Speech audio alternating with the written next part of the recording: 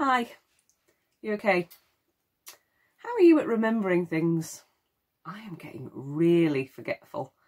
So forgetful that I have to put things in certain places so that they remind me of things so I don't forget. Hi Debbie, are you okay? Did you have a good half term? I can't remember what I did. Didn't you do some decorating? Oh yeah, that was it. Anyway, you asked me to remind you about something. Oh, right, good. What was it?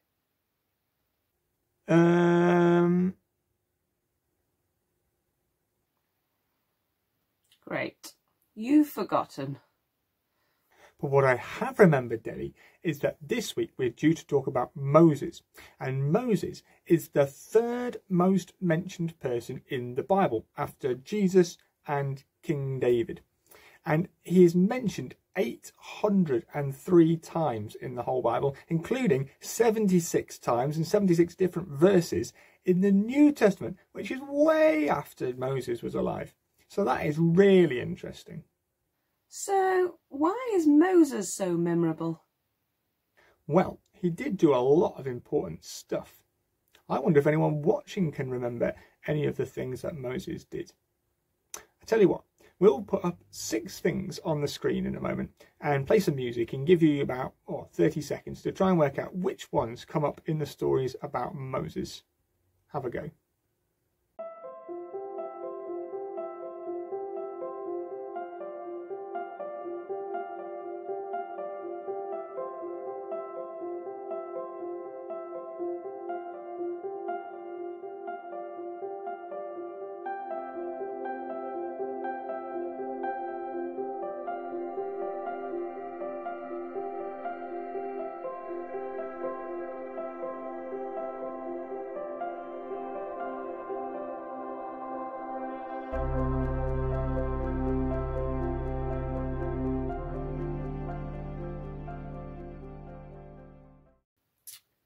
Got it.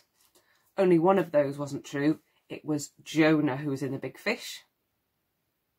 Correct, Debbie. Well done. Perhaps your memory isn't quite so bad after all. Hey, what's that behind you?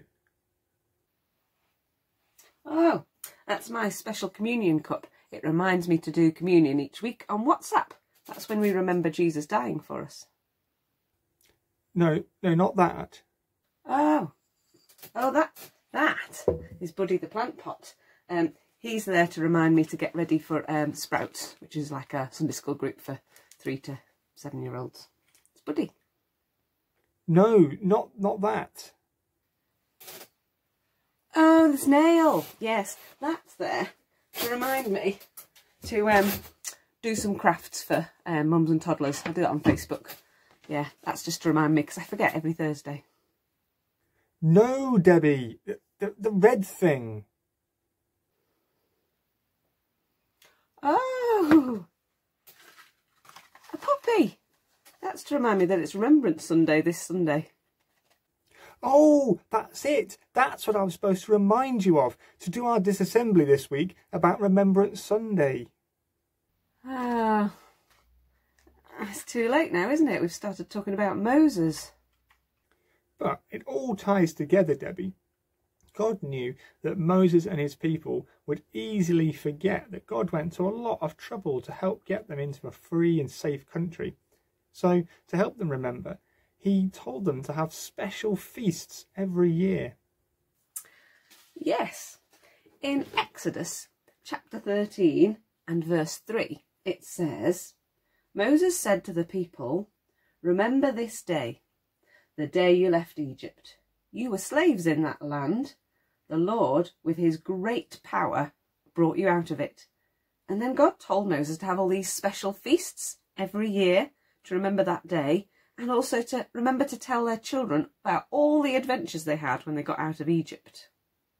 We forget things today, and so we have special days like Remembrance Sunday, and we have poppies to remember what the soldiers were prepared to do and the sacrifices that they made to ensure that we could get to live in a safe country. Yes, And my communion that I have every week, that reminds me about what Jesus did on the cross for me. And then I remember that he set me free so I could live in his wonderful kingdom too. So they all tie together beautifully, don't they? That's really good. Right, what do we normally do next, Johnny? I can't remember. Well, Sarah says something thought-provoking and we listen carefully. Let's do that now. Sometimes it's important to think about what we're doing now, to press on without looking back. But sometimes we need to look back, to remember. Remember how we have overcome difficulties before. Remember how other people have helped us and even given their lives in war so we can be free.